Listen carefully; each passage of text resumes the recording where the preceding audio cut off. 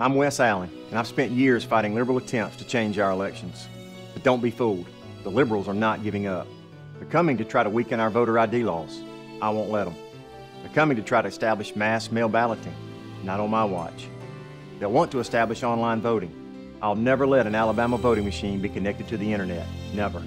I'm Wes Allen, and I'm running to be Alabama's next Republican Secretary of State. Trust me, when the liberals come, I'm the last person they want to see in that office.